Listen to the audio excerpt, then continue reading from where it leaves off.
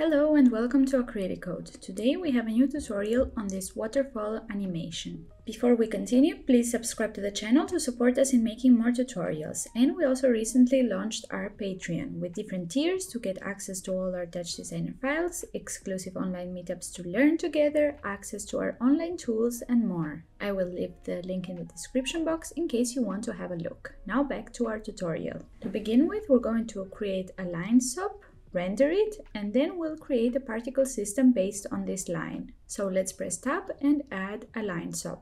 Press tab again and we're going to attach a geometry and a camera. Next, let's attach a material, drag and drop it onto the geo and select parameter material. Press tab again and attach a render top.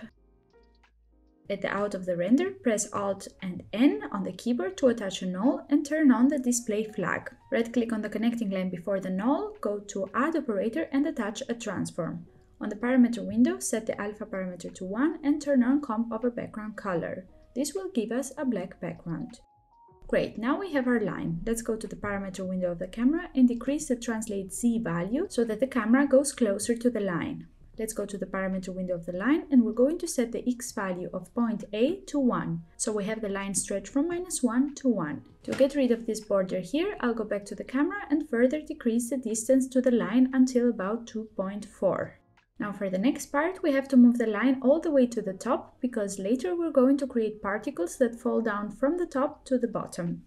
So let's set the X value of both point A and point B to 0.6. Then the line will not be visible anymore, but if we zoom in to the camera comp, we can see that the line is still there. Now between the line sub and the geo, we're going to connect the sort sub.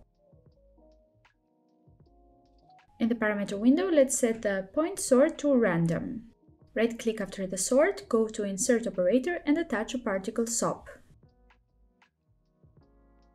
If we zoom in, we can see that the particle sub is only creating these two dots. This happens because the number of points parameter on the line sub is set to 2. Let's go ahead and change the number to 5000. Now if we zoom in and hit play, then all the other particles will get filled in. Now in the parameter window of the particle sub, let's set the birth parameter to 1000. And we're also going to apply some forces for the particles to fall down. So let's go to the forces tab and we'll set the wind Y parameter to something negative. Now if we do this, the particles will fall up to a certain point and then stop. To fix this, let's go to the particles tab and set the life expect parameter to 5. This way the particles will fill the whole screen. Now for the next part, we don't want the particles to just be points, but rather have a little trail, so they look more organic. To achieve this, we can create a feedback network ourselves or use the feedback from the palette. So let's drag and drop it onto our network and we're going to connect it between the render and the transform.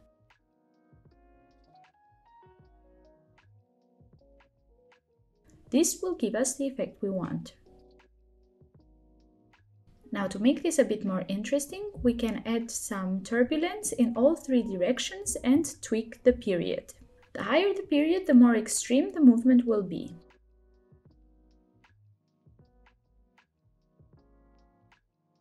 And in here you can play with the other parameters to get different effect on the whole shape. Now we notice that the trail is a little rigid, so to change that we scroll into the feedback and in this network let's make some more space, and in between the level and the over we're going to add a displace operator.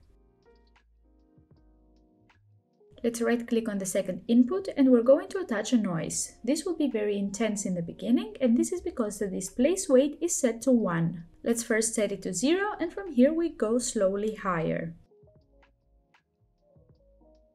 From here, go to the noise parameter window, toggle off the monochrome parameter and set the period to 2. In here, we can also play with the harmonics parameter. When the harmonics are 0, then we don't see a lot of changes.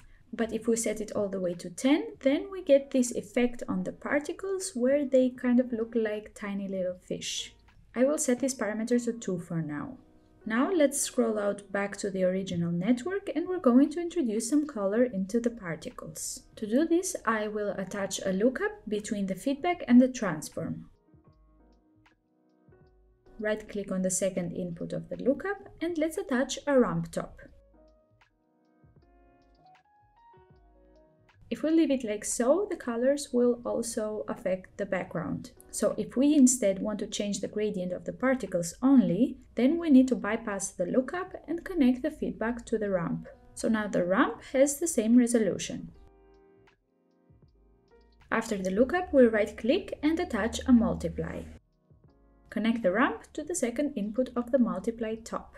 So now we have a gradient on our particles on a still black background. From here we can go to the ramp and change the colors or add new colors entirely. We can also change the type of ramp for the gradient. Of course, if we want the colors not to stay fixed but rather be random, we can attach a noise before the ramp. Go to Output and set the parameter to Noise. Go to the Noise tab and toggle off the monochrome parameter. Let's go ahead and connect the noise to the multiply and we'll get this extreme effect with noisy colors. To dial this down, we go to the Transform tab and decrease the scale on all three directions.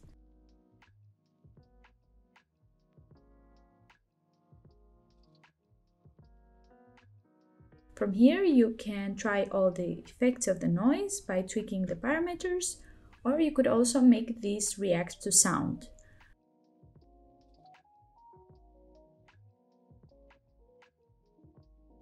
Another thing we could do is animate the color changing with time by typing in the parameter z of the translate, abs time, that's seconds, and we can multiply this with 0.5, but this is going to be a little extreme.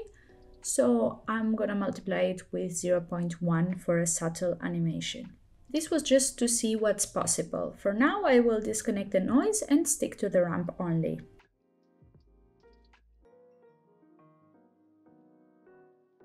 If you don't like these empty spaces appearing on the sides, then we can go back to the line and have point A start at -2 and point B at 2. This, on the other hand, will cause the grid to be less dense, but we can fix this by increasing the particle count on the particle SOP. And this was it for the tutorial. From here, you can be creative by changing parameters or going into the feedback and tweaking the values or adding entirely new operators. I hope you enjoyed watching and learned something new. If you have questions or suggestions, leave them in the comments and I'll see you next Friday with another video. Until then, have a great time. Bye!